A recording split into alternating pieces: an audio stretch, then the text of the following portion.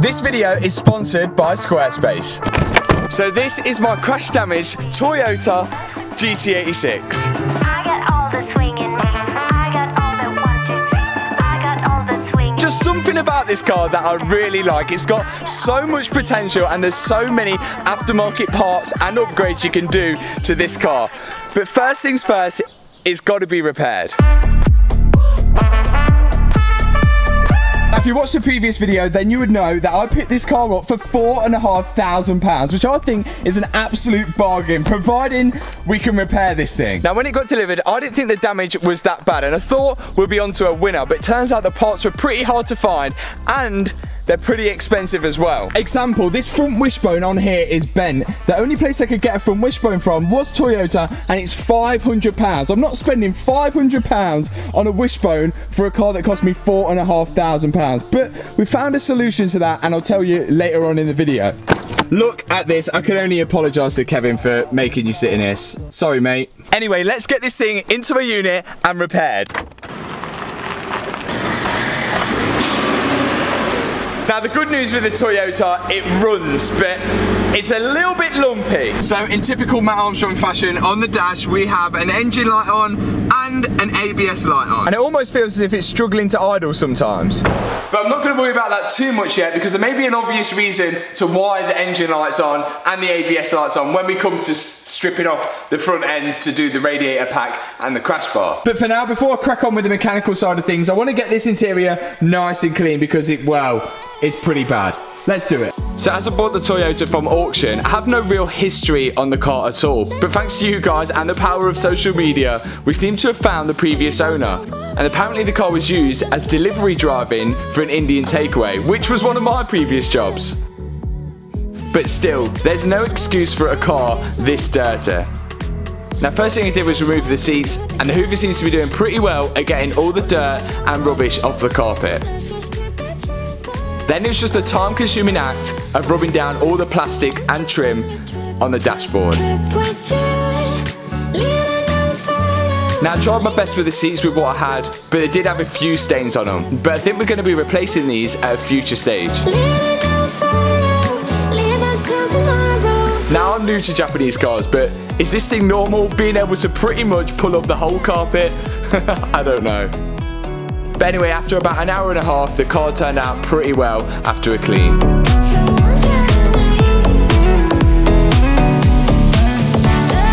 So all the dash and the trims turned out pretty good. It's just the seats. I think the Indian takeaways have taken a toll on this car. Fabric seats. They need shampooing and everything, but I'm not going to waste a load of time on them because, again, I think we will be replacing these at some point. But the interior is the least of our worries today. The main thing I want to crack on with is the exterior, the damage on the outside, so we can get this thing drivable before we start the major modifications to this thing. First thing I want to crack on with is this front wheel. I think it's just the wishbone that's pushed it forward, or fingers crossed it is. I've managed to pick up a wishbone here. It was only a couple £100. It is second hand because a brand new one was from Toyota only for about £500, but that should do the job. Let's get this in the air and start cracking on with this.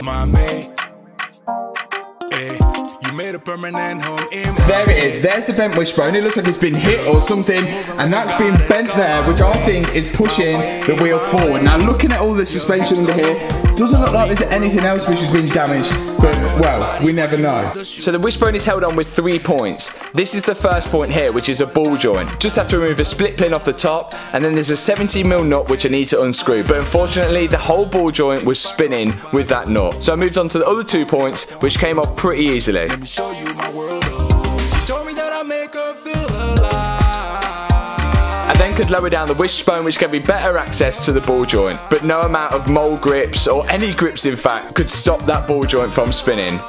So out came the angle grinder. I grinded off the bottom of the ball joint and then knocked the remaining stud into the hub, which gave it enough grip for me to be able to turn the 17mm bolt out, then knock it back from the top. Yes, finally got the bent wishbone off.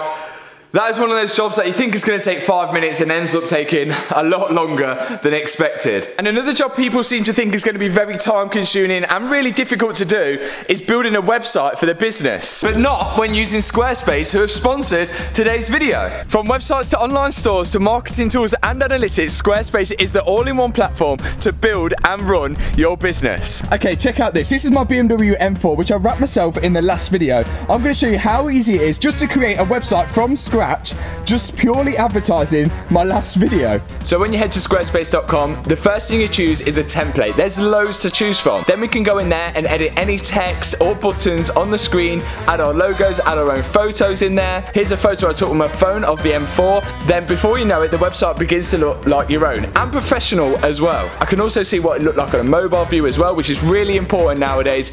And there's also a bunch more tools on the left hand side. So when you need a website, go to squarespace.com or click the link in the description box below, and when you're ready to launch, use code Matt Armstrong and you're going to get yourself 10% off your first website or domain name. Thanks Squarespace for sponsoring this video. Let's crack on with fitting that wishbone. Oh my days, this stuff literally only happens to me. I swear it just only happens to me. So obviously I've just got off the driver's side wishbone here. I don't know how I didn't notice this beforehand. And this is the wishbone that I've got. Well, turns out this is a passenger side wishbone. Even though I ordered a driver's side wishbone, I even went to collect it, but I wouldn't have known the difference between the two because I never had that one off. Well, and now it's completely different. So, well, looks like the wishbone isn't being done at the minute. Fantastic. Literally, this stuff is enough to make you lose your mind sometimes. Spent all that time getting it off, I can't even put another one on. Anyway, we might as well crack on with this bent front crash bar and the broken radiator whilst we're here, so let's get this off. If you keep this up, then I'll let you in, 'cause you... So it seems like the crash bar took most of the impact in the crash, which is exactly its purpose. It seems to have protected most of the car, apart from being pushed into the aircon condenser and the radiator. There's a few things I had to move out of the way, like this washer bottle, before I could get to the 4 bolts each side of the crash bar to remove it. But all in all, it was pretty easy to remove. Okay, so I may have taken a bit of a loss with the wishbone, but we may be able to swap it. But we could be on to a winner here. So after taking the crash bar off, I can see now, this is the aircon condenser and then the radiator is here. What I did the night before, I actually filled this up with coolant and ran it, and there's still coolant in it, and it actually hasn't leaked out anywhere. There was still a fair bit of coolant that was in there at the minute. So it seems like the radiator is actually okay. And yes, there is a little bit of damage here to the aircon condenser, but the aircon still works in the car. Now I did actually buy a radiator pack here for a couple of £100, which is in pretty good condition. But we may get away with just selling that now because that looks like it still works. Yes, the crash bar is completely gone, but we've got another crash bar as well. So a bit of a winner there if we can get away with using this one here. And here is the crash bar. I couldn't find it anywhere else apart from Toyota directly. It wasn't actually too badly priced at £220, and the guys at Toyota were really helpful. They watched the channel. Shout out to you guys. So, well, let's get it on. So refitting the crash bar, again, pretty simple job. 4 bolts each side. We're doing the whole thing in reverse. Now the old horn was on the old crash bar, so I need to remove that and put it on the new one, but again, another easy job. Okay, so these are the stock headlights, and although there's not really any damage to them at all, we're going to upgrade them. So I've got these new LED uprated headlights from eBay for only £400. Now I'm hoping, unlike the German cars, these are just plug and play and I won't need any coding. Now they didn't come with any headlight bulbs, so I need to go and get them, but let's just see if the LED works and the indicators. Yeah! They look sick! And the indicators work. Both sides, come on!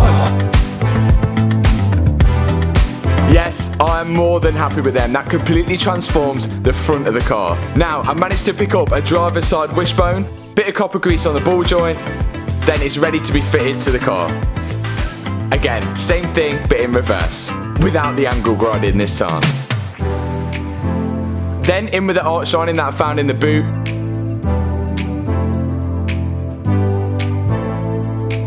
And back on with the front wheel, which turned out to be pretty buckled. Then onto the moment of truth. Is the wheel sitting in the right position now?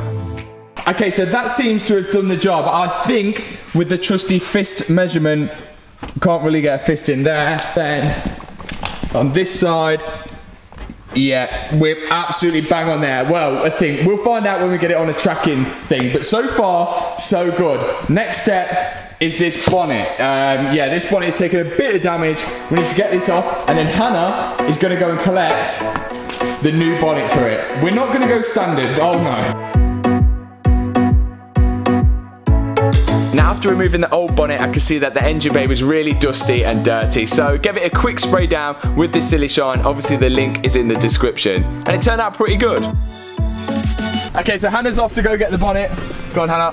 And whilst Hannah goes to get the bonnet, we need to check while the engine light and the ABS light's on the GT86. So I plugged my tool into the OBD port and scanned for the trouble codes. Now the first code that came up was the MAF sensor, which is a mass airflow sensor, which is located right next to the air filter. Now these could become faulty because they get dirt on, so I took it out, gave it a clean, and then cleared the code. The next fault code which came up was something to do with the ABS, but I wasn't really familiar with that, so I just cleared it off and then hoped for the best. Okay, so I've erased the fault with the mass airflow sensor and I've erased the fault with the ABS sensor as well.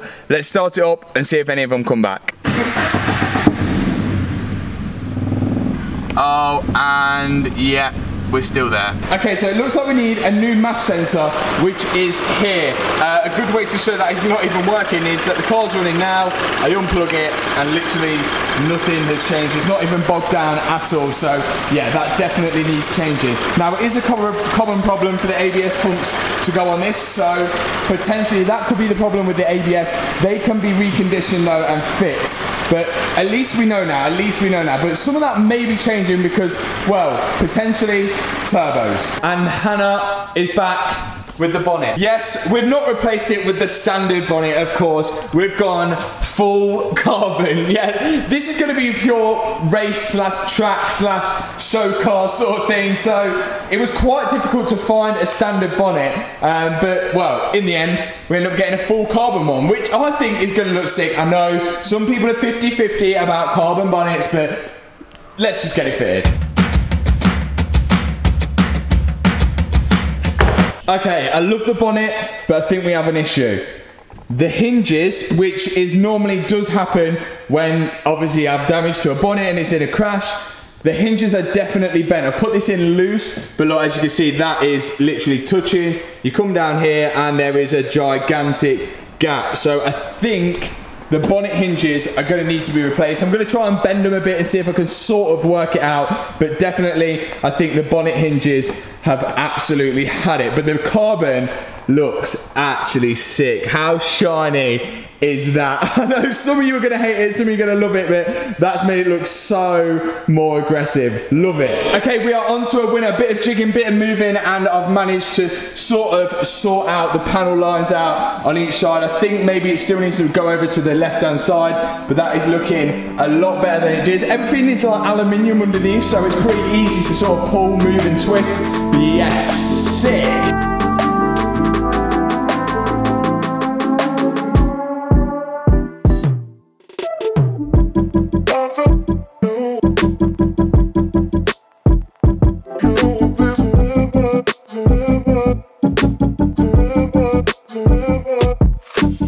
Okay, so the little Toyota may not look like anything yet. It's definitely improved since we first started. Now this front bumper, this is the start of it. Let me show you. Okay, I'm about to get absolutely killed in the comment section. I know. What this is a Rocket Bunny replica front bumper, and yes, I have the full kit. It is obviously a wide arch kit or a wide body kit for the full car, and it only cost £1,200. Like, a front bumper alone was around £400 for this car, so I thought, why not? Let's just send it and transform the whole car into a Rocket Bunny car. Now, I already know a lot of you are skeptical and probably wincing at your screens right now, but believe me, this is gonna look so good. Just Google Rocket Bunny GT86. It looks sick. And that's all I'm gonna leave you with today, but trust me, the build is starting very soon. Again, thanks for watching this video. I'll see you in the next one. Make sure you subscribe, hit that thumbs up button, and I'll see you in the next one. Peace out.